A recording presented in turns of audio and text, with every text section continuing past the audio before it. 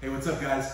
Really happy to be back with Technique Tuesday today. Hope everyone had a great holiday weekend and enjoyed watching the 2021 Pan American Championships.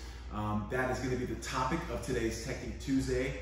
I'm very happy and proud for my little big brother, Victor Hugo, for earning his first major gi IBJJF title. And he won the final with some beautiful Timeless Jiu Jitsu.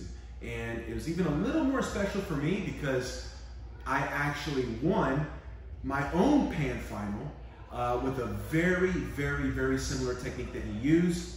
And that's what I want to talk about today, all right? Looking at the closed guard sweep that Victor used to set up his finish.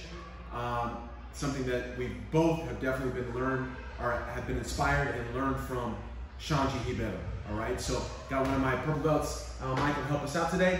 Let's jump in and take a look. So we're gonna be basing all of this on the flower sweep.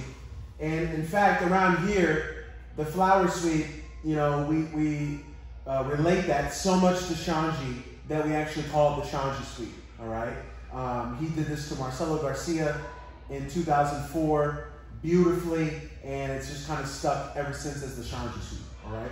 So the sweep itself is very basic, but there are so many great things that can come off this sweep, even if it's a failed attempt, all right?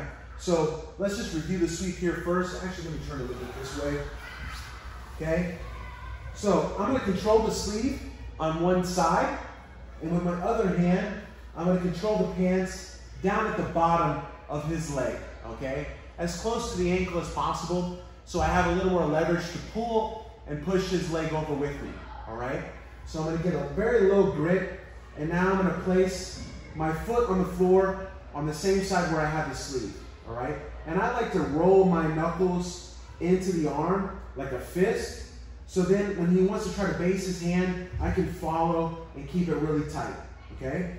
After I place my foot on the floor, I swivel my hips just a little bit, okay? So I don't want to be too square. I definitely don't want my hips facing that way. You're naturally already going to kind of get your hips out when you crunch down and get this hand grip. And so I just want to make sure I have this angle, okay? So now my right leg can come and kick high in his armpit, okay? I'm looking to bring his head forward and kick him over to the side as I pull his leg up to my head. From here, now I can push the leg, get on my elbow, and come up for the mounted sweep, all right? Very simple, low risk, and a lot of great things set up from this, okay? Now, Victor has been using this in his game a lot, and he has some other variations that he likes to play with. Sometimes, you know, with the foot on the hip, when you're working for an arm bar, we can do the same kind of motion to get the sweep.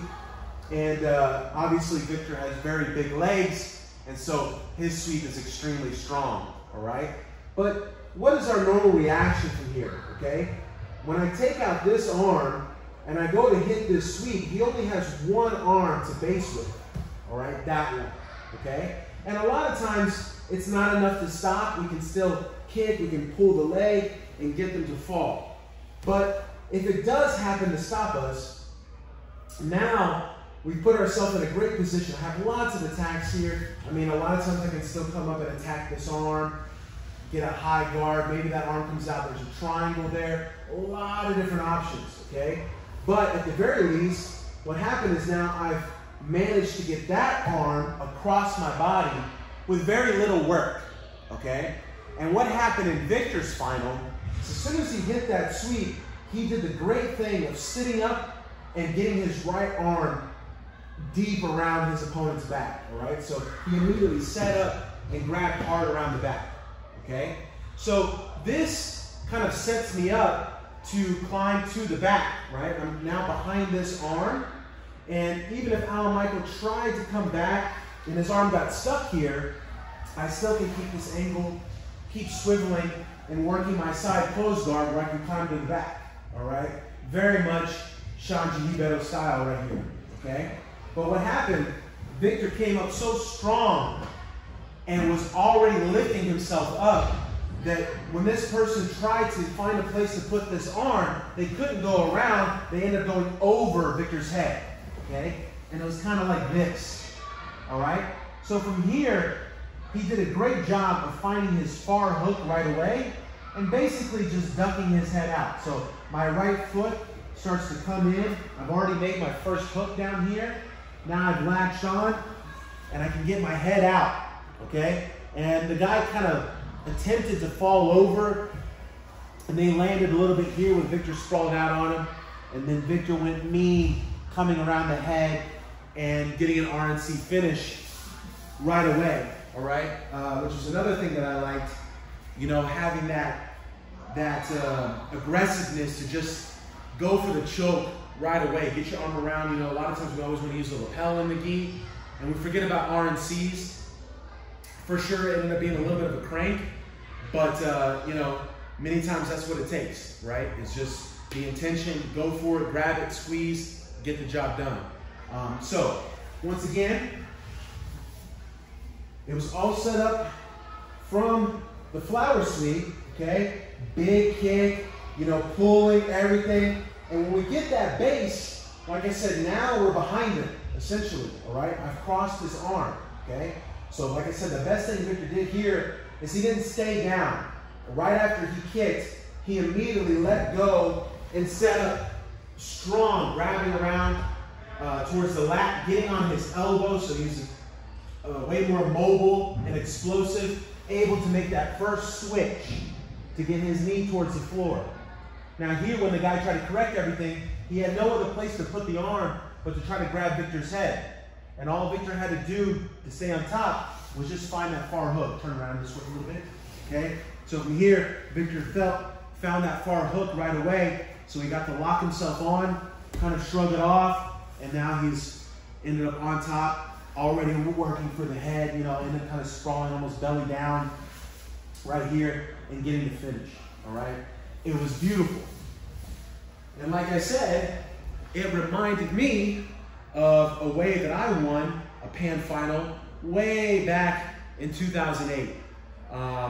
And it was in the last minute of a crazy match where I got put in a triangle for like 4 minutes and managed to fight it off, escape, start to come back, and we ended up in a closed guard in the last 30 seconds, and I hit a very similar sequence to get to the back as well and get the victory, all right? So here's the difference.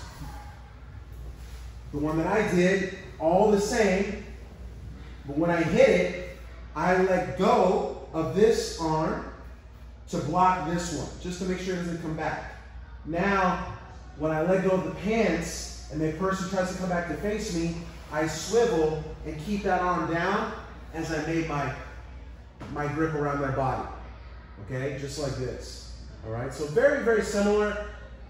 Victor's is a little more dynamic.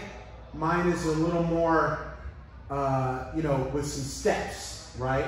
So here, now I had the option to take the back, but my opponent actually kind of re-corrected their weight, and they put too much of their weight right back on top of me, okay, to keep me from getting to the back. But now, with the arm across, they're off balance, they're vulnerable to getting swept to this side. So I just keep everything tight, and now I'm gonna kick the floor the other side and kick in the armpit with the other leg to get the sweep the other way, all right?